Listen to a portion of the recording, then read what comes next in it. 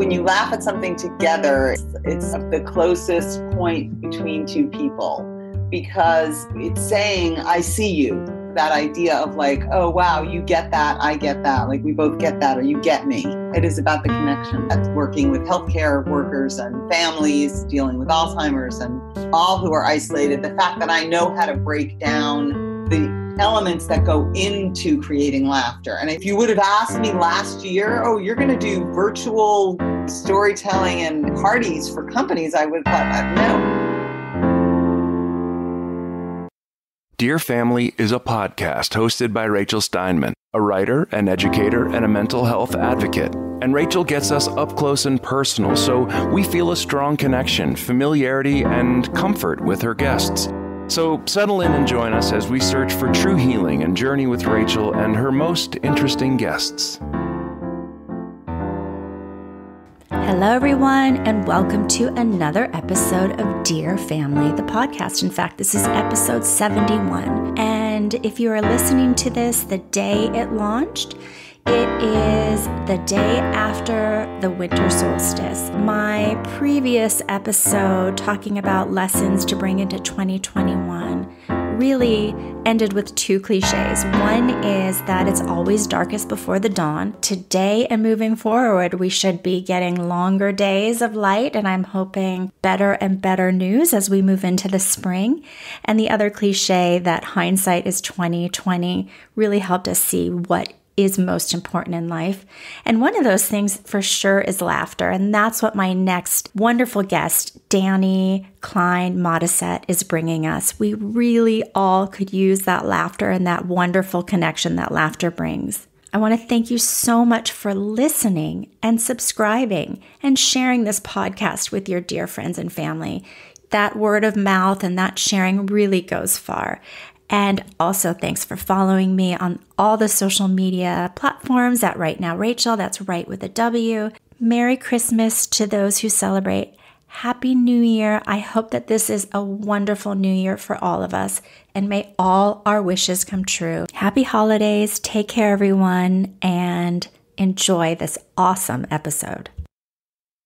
Dani Klein Modisett is a comic who could not make her mom, who had Alzheimer's, laugh. So she hired a professional to do it. And it worked so well, and it changed her mom's life in such remarkable ways that she decided to launch Laughter on Call, a company that now helps people from all around the world. And her business also does corporate events like Zoom happy hours and kids' comedy classes. Dani tapped into the value of laughter as medicine because she understood how shared laughter deepens connections. Considering many people are afraid to be around, or at the very least uncomfortable with Alzheimer's, she trains her comics and the memory care specialists dealing with seniors on how to find those connections that are often made all the more difficult because Alzheimer's blurs mental and physical health. Dani is a graduate of Dartmouth College, where she studied theater, and she went on to work on Broadway for many years before moving west. She taught the art of stand-up comedy at UCLA for over a decade, and she's produced numerous live comedy shows all over the U.S. Her writing has appeared in the New York Times, the LA Times, AARP, Parents Magazine, and dozens of websites. Her work addresses some of the biggest changes in a person's life, from marriage and parenting to caring for aging parents, and how humor can help. Her positive, upbeat personality encourages everyone who comes in contact with her. She lives in Atwater Village with her husband, her 2 teenage sons, and Pepe the dog. Hi, Dani. Welcome to Dear Family. Thank you so much for having me. So happy to have you. You and I connected through a mutual friend, John Lair, who is a comedian and an actor, and I had the great pleasure of interviewing. We realized how many friends we had in common, that we both have kids the same age with seniors that are applying to college. Yes. Your husband's name is Todd, correct? Yes, it is. So is mine. Oh. Yes, so there's another coincidence. What we really share in common is that we understand the value of laughter, and we see laughter as medicine. Because this is a podcast about family, I like to start by having my guests tell us a little bit about their family. I have a husband and 2 sons. My sons are 17 and 13. And my husband, we just celebrated 19 years, which is congratulations. Yeah. And we live in LA on the northeast side of town. And the kids go to public school. We're like LA peeps. Awesome. You and I are both living in LA, but you are not from LA. You grew up in Manhattan. Tell us how and why you ended up moving to your summer house in Westport, Connecticut. Very good question. I was born in Manhattan. I believe I was born at the Leroy Sanitarium, which makes so much sense. And then when I was about 9, my father's in the garment business. We were a typical Jewish immigrant people. His business went bankrupt, and we had the summer house in Connecticut. We lived on 57th Street. We had my mother's dream life. And then the business went bankrupt, and he literally came home with candy and flowers one day for her and said, we're moving into our summer house, which really was like a cottage. I ended up in Westport starting 5th grade and stayed there through high school. So I have kind of this split personality. I have the urban thing, and then I definitely have the suburban thing too. And then I ended up in New Hampshire for college. And then I went back to Manhattan after that. And then I came to LA after that. You went to Dartmouth, where you studied theater. Sure. And after graduating, you moved to New York and you were working on Broadway. Tell us a little bit about that. That was really great. I went to Dartmouth, and while I was there for the summer repertory theater program, we had a visiting director, Jerry Zaks, who was a Dartmouth alum as well. I think he was a 67. And I worked as his assistant. I acted in one of his plays, and then in the other play, because it was repertory theater, I was doing the lighting, as I recall. He was going to New York to do a play called The Foreigner. I called and I asked him if he needed an assistant because I was coming to New York. And he said yes. And so I ended up staying with him for 3 years, taking notes, getting coffee, learning every single thing about theater. And he won 5 Tony Awards in the process. So it was a really wonderful experience, and had no idea how much it would reverberate throughout my life, everything that I learned working for him. I can only imagine how much you saw and how exciting that was. And then you ended up moving to LA with $500, and you did some acting, you did some TV. And while you were waitressing, you decided to take a stand-up class at UCLA. And you went on to perform in colleges and clubs, and you toured the country.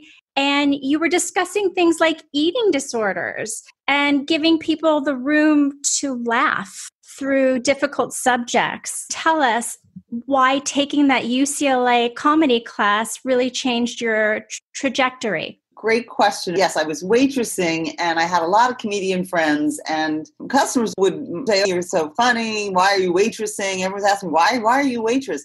And so I went and took this class at UCLA in stand-up, and I had done singing when I was younger in nightclubs. So I was very familiar with like club life. And I had this teacher, Shelley Bonus, who was actually Richard Pryor's, I believe, 2nd or 3rd wife, who taught the class. This is the beauty of LA. And she took me aside and she was like, "You're a comedian. You may never do this because it's a terrible life for women and for people, and you may never do it, but that's your lens." And I didn't really understand what she meant, except that 10 years later, I went back and taught that class. And when you teach, you know that. When you teach stand-up, you know it. There's people that just come in and they that thing. So yeah, it definitely changed the course of my life because it got me in the habit of writing. Once you start writing jokes and you understand joke structure, then you can blow that up and understand story structure, setup, tension, and also the idea that as an actor, you can create your own work. You don't have to wait for somebody to give you a job. You can actually create work. I did quite a bit of that. I wrote the eating disorder references to a show called Too Thin, TWO Thin, about anorexia and bulimia, because what's funnier than that? And we toured the country, did a very big college tour with that. After I wrote a show about marrying my husband called The Move, which all took place in my studio apartment in New York. And it was really about grief, but I didn't want to write a show called Grief because that's not fun. So it was about moving out of the apartment where I was living when my father died, and how hard it was for me to get out of that apartment and give that apartment up because it was giving up my touchstone with that time in my life. Which does not sound very funny. Oh, but it was funny. It was super funny. But that's what I love. Like you are able to take something that is really difficult and make it funny. And I think that writing with a sense of humor is harder than any other writing because you're taking really challenging subject matter and you're joking about it. Did comedic writing and stand-up comedy come naturally, or how did you cultivate that? I think you learn comedy tools and structure and all that, but I'm looking at the world through a kind of skewed lens, just how I respond to the world. There's so many examples of that. Most recently, my mother died, and we were all there and waiting for the moment. And I turned to the nurse who was in the room with us, and I was like, well, you know, I think maybe this is done. I think maybe she's done. And then you just heard, and it was like so funny. It was just very dark and Joe Orton and just super funny. Did you guys laugh? We did laugh. We're not done yet. Okay. But I really think that having a sense of humor and being an outsider and using humor to diffuse tension is in my blood. The Move, that show, a lot of the flashbacks were at the dinner table when we moved to Connecticut and everyone was depressed. And I actually made puppets, and I used to talk to these puppets at the dinner table, and I used the real puppets in the show.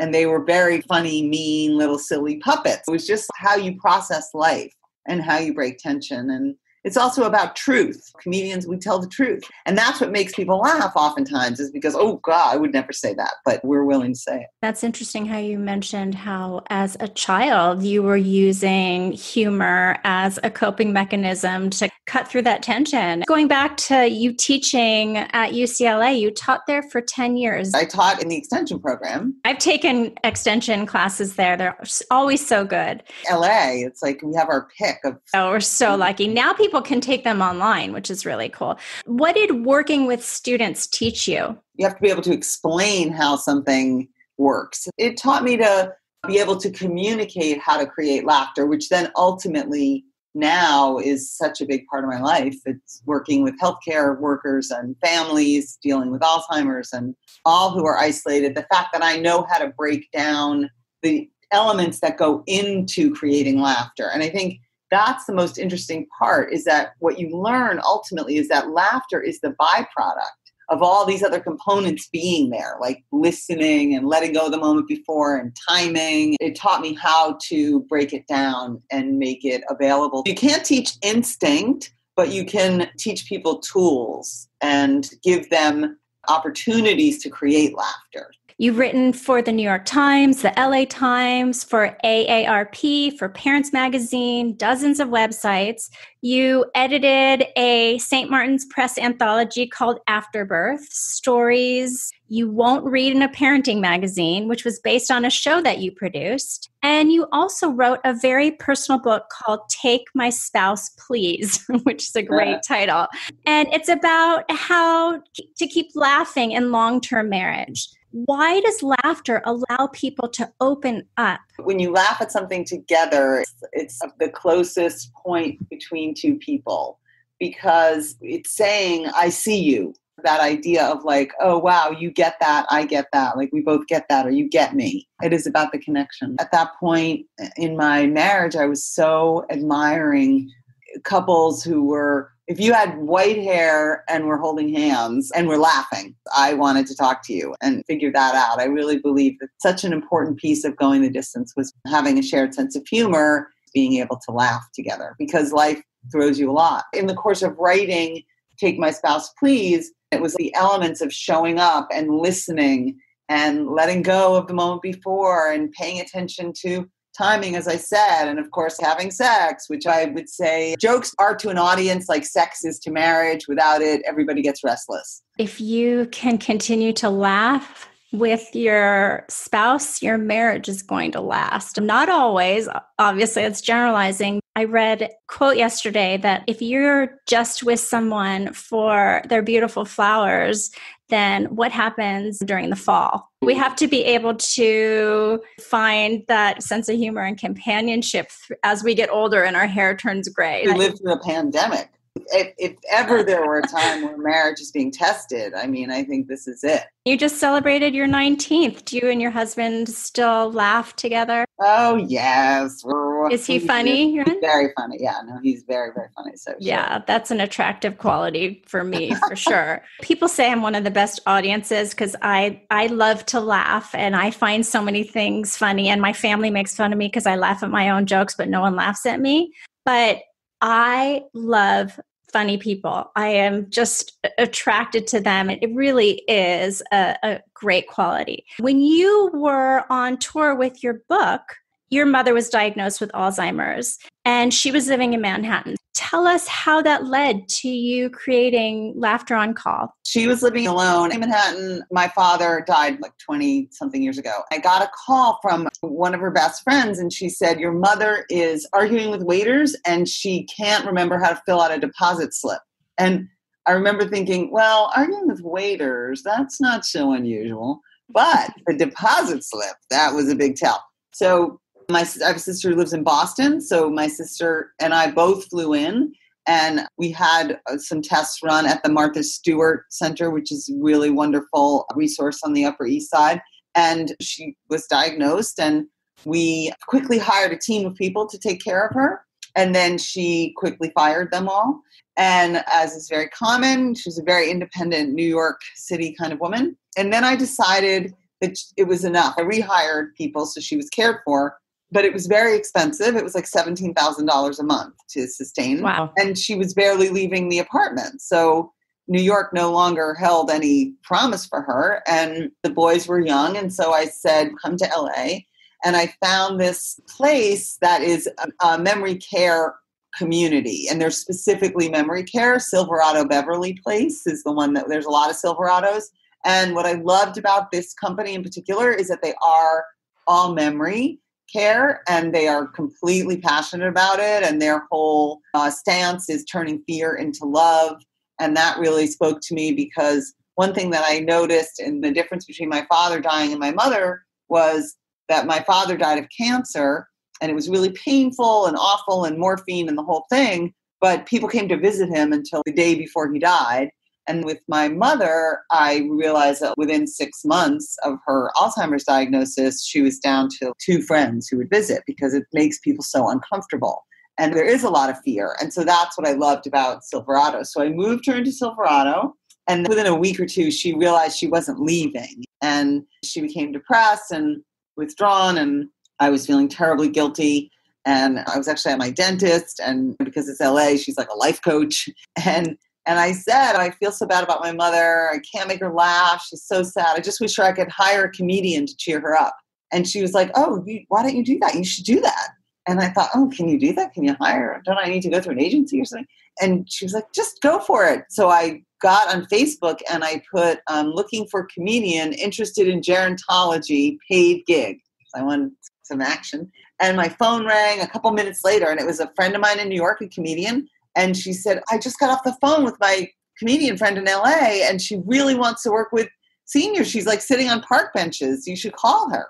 So I called her, and she came over, and she sat with my mother, and she did all these things instinctively that we now know are so essential for connection. She just got down at eye level with her, and she took her in, and she was very honest. And she said, I know you don't want to talk to me. You're probably thinking, who is this schmuck just talking to me and talking to me? And there was something about the word schmuck. And then my mother said the word schmuck, and they were laughing. And it was just so wonderful to witness. It was exactly what I wanted. And I basically hired her on the spot and said, this is beautiful and terrific. And so she worked with her 8 hours a week initially. It's great. Comedians want to have their own schedule. So I wanted her to have flexibility. And it really changed my mother's life. Within a very short period of time, she was eating again and joining in with the community and laughing, and even beyond the time when the comedian was with her. So I wrote an article about it for AARP magazine, and I got hundreds of responses back from the article. Like, please, can you bring a comedian to Pittsburgh? I want a comedian in New Jersey. Can I have a comedian in New Hampshire? Like, everybody wanted a comedian. And I thought, oh, I should do this. There's always comedians who need work.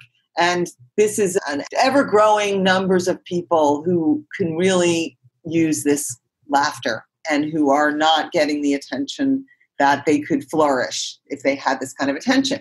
So I created Laughter on Call. And that was the genesis of it. It started with all this one-on-one work, and we were very quickly all over the country pairing people up. But then people started asking for training. The residential community they wanted training for their healthcare workers. They wanted family workshops. Then they wanted actual interactive storytelling, all based on this same premise of cognitive engagement. That's what we're all about. It's not a two-dimensional experience. It's not somebody playing Blowing in the Wind while 16 people sleep. We very much believe in engagement. Now, during COVID, we've transitioned to virtual, and we're doing all of that same thinking and impetus to create connection is now something we're doing in the corporate space and with kids, and all of it virtual. People don't remember what you said, but they remember how you made them feel. Your mom being in this community that's dealing with memory care, she's not going to have the memory necessarily, but she may hold on to that laughter and that happy feeling, and that opens her up and that brings more connections. Alzheimer's is so difficult because it blurs both mental and physical health. Mm-hmm. And you had mentioned how when your dad had cancer, people came to visit, but when your mom was diagnosed with Alzheimer's, people just didn't know how to react, and she had very few visitors. Why are people so reluctant to be around people with Alzheimer's, and how do we change that perspective so that people show up for it? That's my raison d'être, right? So potential with difference. But it is actually because I had both experiences. There's basically like two kinds of people. There's the people that say, I just want to remember her the way she was. There's those people, I won't say how I feel about that. I think we know. And then there's people who really do want to show up, but they're so afraid they're going to do it wrong, or it's too exhausting, or they're just so uncomfortable. They don't want to face it. It's their own fear. What if that happens to me? I can't even imagine it. It feels so humiliating to people that you would actually repeat yourself 17 times in 10 minutes, and that they would, their own fear, they would never want to be a burden. They would never want to subject anybody to that, and they just can't be around it. What we really focus on is what are some things that you can introduce sensorially that will distract or engage. Music is really great. Any kind of pictures are great. Storytelling and asking questions. I always talk about comedic timing. So when you hold for a laugh, you also hold when you're dealing with someone in cognitive decline. You can ask a question, but at a certain point, very quickly, it's like 3 seconds. If they don't answer, just answer, because you don't want to humiliate them and remind them that they can't answer. So if I ask a question, hey, well, so what did you like to do when you were a little girl? Pause. Okay, well, what I love to do is, and so that's why comedians are so great for this kind of work, because we know how to just keep talking. I came up with an acronym. It's Pilates, Pilatys, and it's 8 tools. And I say it's like Pilates for seniors. And it specifically addresses, okay, here's 8 tools. And you can try these 8 things. And if these 8 things don't work, you can go home knowing at least you tried. But at least you tried. So, and it has to be with using music and being silly. One thing, as people decline and they lose language, with Alzheimer's, they are still capable of mirroring. They're very sensitive to you and your presence. And so if you make a funny face, they can make a funny face back. And that is a connection in itself. And it makes them feel like you see them and they see you. The other interesting fact I learned from the Harvard School of Gerontology is that if the caregiver is depressed, there's a 10% greater decline in the person they're caring for with Alzheimer's. That's how sensitive people with Alzheimer's are. So I do a lot of work with self-care for caregivers so that they're able to show up and be present and access as much joy as possible in the given set of circumstances. I would think that that would translate to a caregiver in any scenario. Thank you for reminding us that if you are interacting with someone with Alzheimer's, to engage on that multisensory level. You also had mentioned that you have to not have expectations going in. And I think that that's probably really hard for a lot of us, but it's a good reminder. I know that you're hiring comedians all over the country and you have a training for them. I'm assuming you have to vet them to make sure that they are comfortable with seniors. What type of comedy do they share with these seniors? Because obviously it has to be the reverse age appropriate. They can't talk about Nicki Minaj. They have to talk about things that seniors will understand. So tell us a little bit about that training. I come from stand-up, but it turns out wordplay and being witty and topical is not a way to connect with someone in memory decline. So I've incorporated a lot of improvisation, and improvisational comedians largely make up the staff now, because it is about that back and forth and keeping it simple and working off exactly what they're giving you. And some of it is super physical gestures and voices and space work. All that is really helpful. We're not hip. It's not slick. We're not sarcastic. It really is a very different kind of comedy. And, one thing that I make a big point of not only training comedians, but even with the communities or anyone that we're dealing with, is that we don't laugh at, we're laughing with. So we're about focusing on the foibles of humanity, of what you're afraid of, what you love to like an obsessive degree. We're not interested in your greatest jokes that you're going to send to the Tonight Show.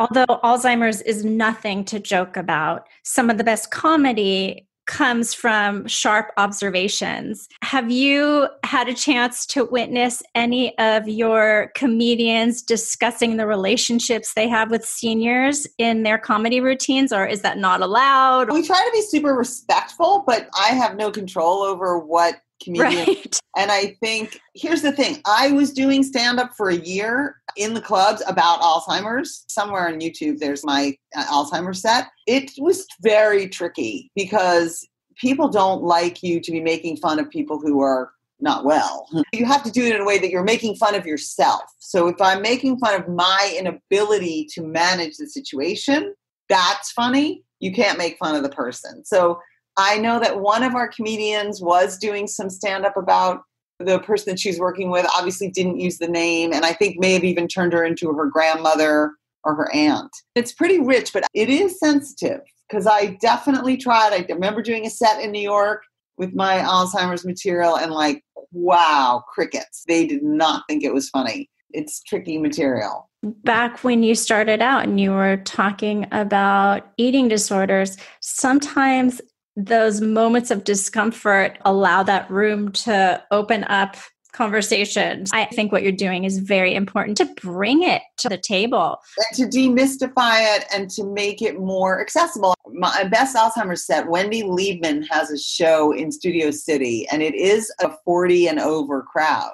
That night, I killed with all that stuff because they were all going through it, and they were so grateful that somebody was saying what it felt like to be in these circumstances. Saying what they're thinking. Yes, exactly. So know your audience. The Alzheimer's set might not go over with the TikTok crowd. Right. So you've had to pivot during COVID and make everything virtual, which we all have. Yet you're more needed now than ever because everyone's feeling isolated and potentially anxious or depressed. You were saying that the biggest challenge to corporate human resources or HR is their employees' feelings of disconnect and isolation. Working from home, they don't have that camaraderie. You're bringing Laughter on Call to company settings with your happier hour. Tell us about that, and how does that help create a more connected culture? It's very similar to how the Laughter on Call began, is how this pivot happened. So March 13th, we were in all these communities, and then, of course, they said, you're locked out. We had a camera in the office because we had been training comedians around the country. And I said to my assistant, who's a lot younger, we should live stream. That's what the kids are doing. I went and bought a light at Sammy's just as they were shutting the doors. And we live streamed on Monday. And we're still doing Monday through Friday from 12 to 12:30. It's an interactive comedy half hour. There's a fun icebreaker question. We get to know each other a little bit. People say where they are, where they're from, what they're doing. And then they answer a fun question like, if you were a dessert, what dessert would you be? And then we do a little warm up and we do some improv games. This has been running now 165 episodes, and people so look forward to it, and it changes your state of being. And I know this personally. You get on, and I always feel like the hair club guy, like, I'm not just a owner, I'm the member. Because if you get on at 12 and you're depressed or disconnected, by 12:30, you're feeling better. At the same time, the Atlantic, Forbes, Harvard Business Review were writing articles about how isolated and corporate erosion and how depression, the Wall Street Journal is calling it the pandemic blues, that this is the biggest problem facing HR, as you said. And I thought we could do this. We could do this for anybody. We quickly started developing specific workshops. The happier hour is because companies are holding these happy hours.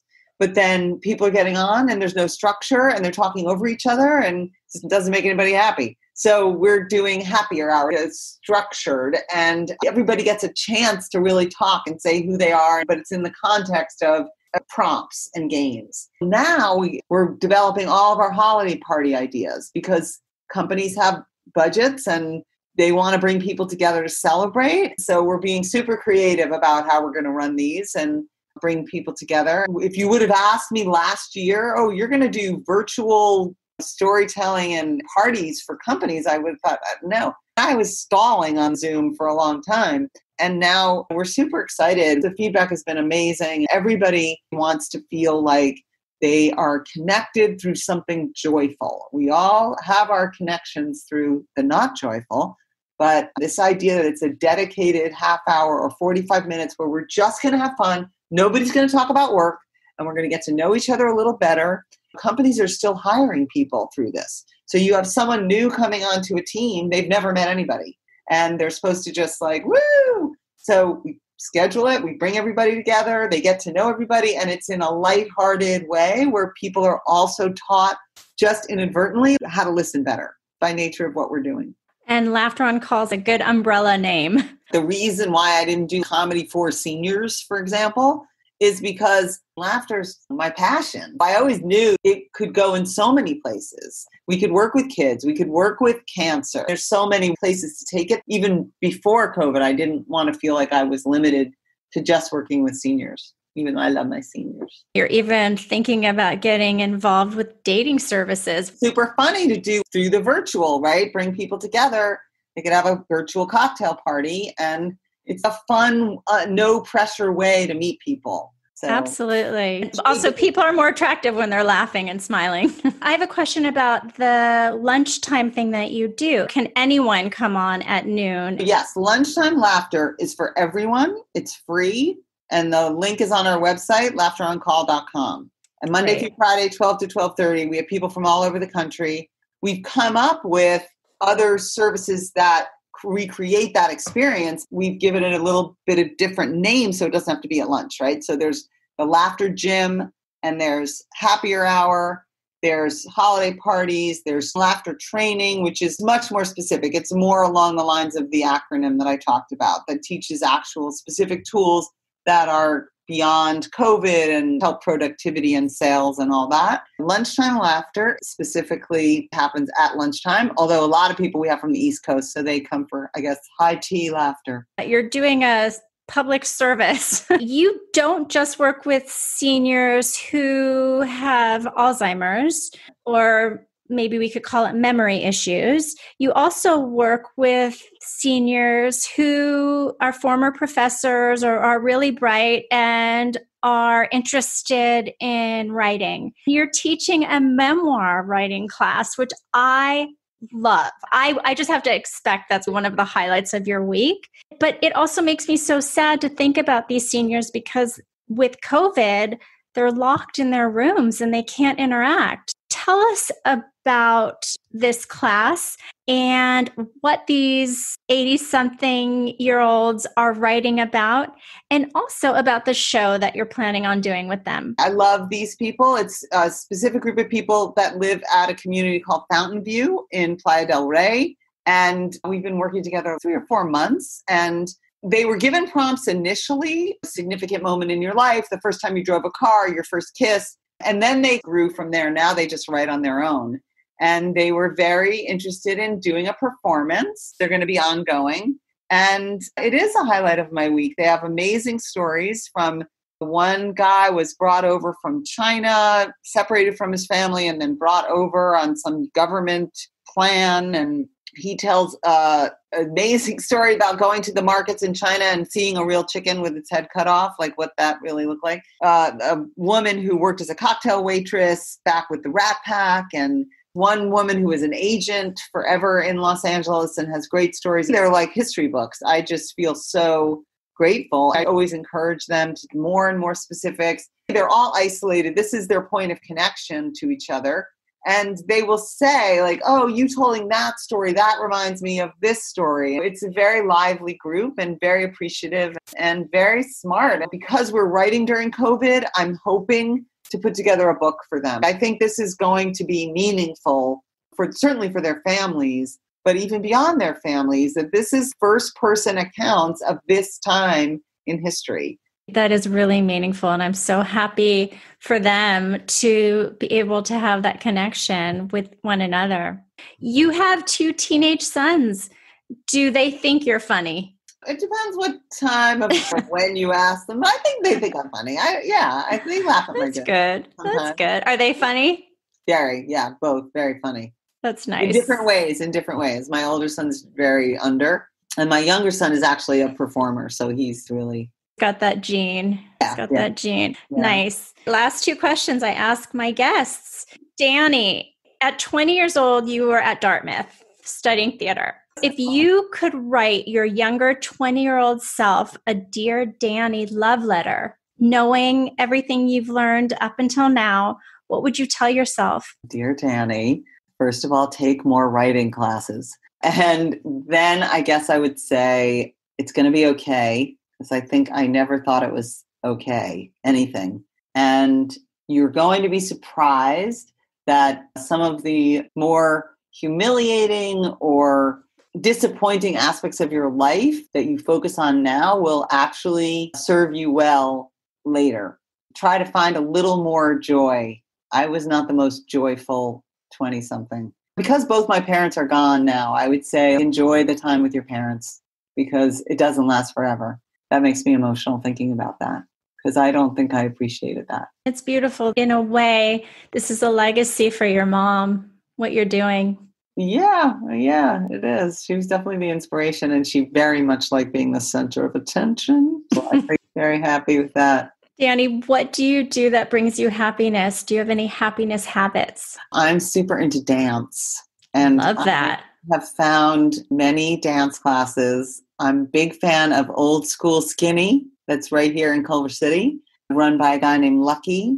He and his wife, they've inspired me. And I actually went and took a COVID class with them. They do all Motown. So yeah, I'm really into dance. What's a COVID class? Like 6 feet apart with masks? Exactly. And being with my family, even though we've been quarantined here, I still really enjoy dinner together and being together. It's a little corny and old-fashioned, but I really do. I think because I lost my mother February, I didn't lose her. See, that's a comedian me. I didn't lose her. I'm very conscious of the passing of time. I know that my son is going to go to college soon, God willing, but all goes very quickly. I'm just very conscious of time. I really, really appreciate the time that I have with people that I love. I'm so relating to that right now. That is one of the silver linings. I feel bad for our kids. I feel like they should be able to go trick-or-treating or do all the things that we want them to do as teenagers, and yet I am so grateful to have those meals and that extra time with them. Thank you for reminding us, for those that that are lucky to still have our parents to not take them for granted. You'll have to have your sons listen to this so they're a little nicer to you. I'm just kidding. I'm sure they're very sweet. Well, Dani, this is amazing. Do you want to tell us where the listeners can find you? Thank you so much. Thank you. I appreciate how earnest you are about comedy. No, about bringing these ideas. Yeah, so laughteroncall.com. And you can reach me directly at Dani@laughteroncall.com. And I'll take any and all inquiries, questions. Anybody needs support. I have become somewhat of the local accessible expert on the Alzheimer's journey. I'm always happy to give whatever help I can. And even if you need laughter for your office, we can do that too now. We're going to do a kids camp during the December break that was very popular over the summer. It is on Zoom, which is why we're not doing it when school's running, but it's very physical and engaging. So it's not just sitting at your computer, and the kids have a great time. We do breakout rooms so that the little ones aren't hearing about, boys. Or whatever. But we do all different comedy styles. We do stand-up, improv, clowning, and sketch. It's a whole comedy 101.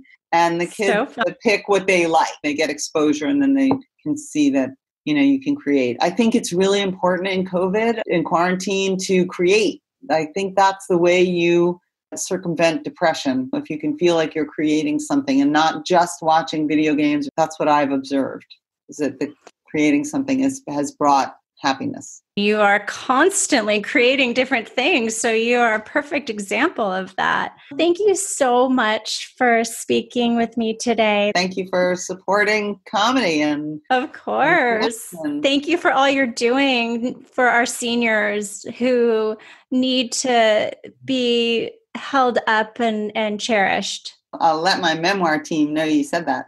Please do. All right. Well, you take care. Thank you. Thank you. Bye. This is Rachel Steinman. For more information or to contact me with any questions, comments, or guest ideas, please check out rightnowrachel.com. That's right with a W. Thank you so much for listening, subscribing, and sharing, dear family. And if you found value in what you've just heard, I would love and so appreciate a great review on Apple Podcasts, Stitcher, or wherever you listen to your podcasts. Until next time, I wish you love, happiness, and good mental health.